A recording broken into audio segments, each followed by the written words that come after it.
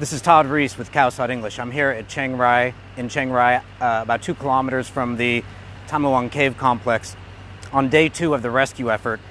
And we're back with more good news. We have confirmed that the 5th boy was just brought out of the cave at what time? 4:45. 4:45 p.m. Now, the rescue operation started at 11 a.m., and that means that today actually took about an hour less time for them to bring the boy out. And that was something they said at this morning's press briefing, was that they were learning the lessons, taking lessons from the first go-around yesterday when they brought out 4 boys, said to all be in good shape, and they thought they could speed the effort and get them out more quickly. So it sounds like maybe they're getting good at this. So the 5th boy, if you're just joining us, the 5th boy has been brought out of the cave just about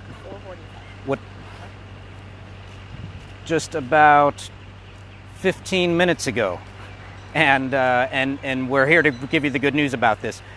We expect a 6th will be right along with them as they're being brought out in pairs. Again, over more than 90 expert divers are involved in this operation, but working directly with the boys are 18.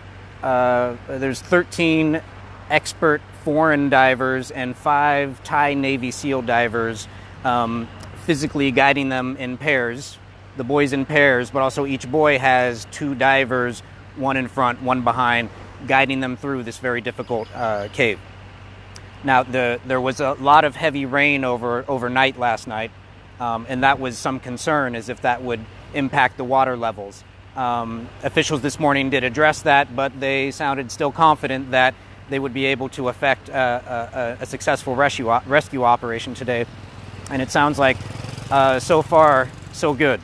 A lot of people were skeptical about this plan. And certainly it was a plan of last resort, bringing them out through a chimney or drilling a hole, doing something to stabilize in there, be a lot less risky.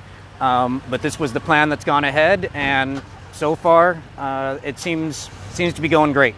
That means with 5 boys out, now 7 remain inside, plus their coach. So of course we're not out of they're not all out of danger yet. Well, I think everyone wants to see everyone come out of that cave.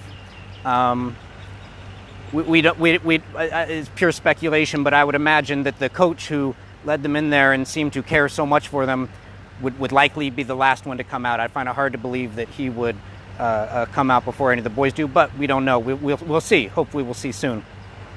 So again, if you're just joining us, we have confirmed that about 15-20 minutes ago, the 5th boy was brought out of the cave and is currently on site in a field tent undergoing medical evaluation. We're expecting a 6th, probably, if yesterday is any guide to go by, a 7th and an 8th, maybe more. We'll see. We know that from this morning's press briefing, they were trying to add additional oxygen supplies along the way. Of course, they have a resupply line. It's a long trip.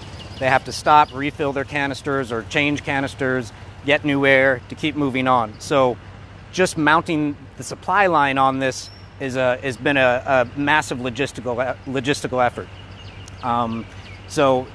There was some possibility that maybe they would bring out more than 4 today. But we don't know. We'll wait and see, and hopefully the good news will keep on coming. Please, for more information, check out khao.english.com. My name is Todd Reese. I'm with Jintamat Saksonchai for khao.english in Chiang Rai. Thank you.